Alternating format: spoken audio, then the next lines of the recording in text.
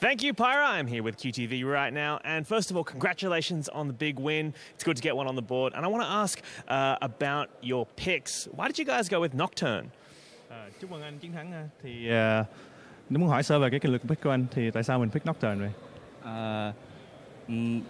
Thì lúc đầu thì tụi mình có chơi cũng thử nhiều cái vị tướng nhưng mà thấy không hiệu quả thì Nocturne mình nghĩ mà khi sử dụng chiêu cuối ra thì sẽ gây hỗn loạn đối phương và đội mình sẽ dễ tập trung mà tiêu diệt một đối phương hơn.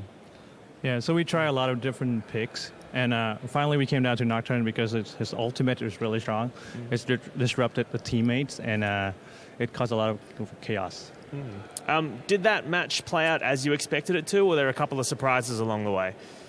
Thì anh thấy cái trận này mình có dự đoán được hết không, hay là có gì bất ngờ không?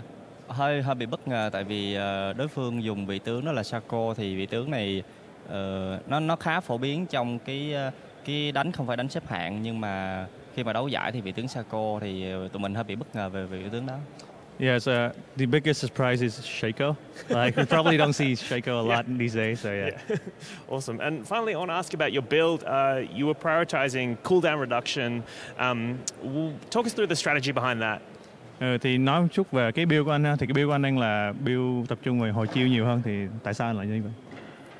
Tại mình nghĩ là cái giai đoạn đi đường thì nó cũng không quan trọng lắm. Mình nghĩ là nên sử dụng hồi chiêu để dành cho những pha công giao tranh tổng nhiều hơn.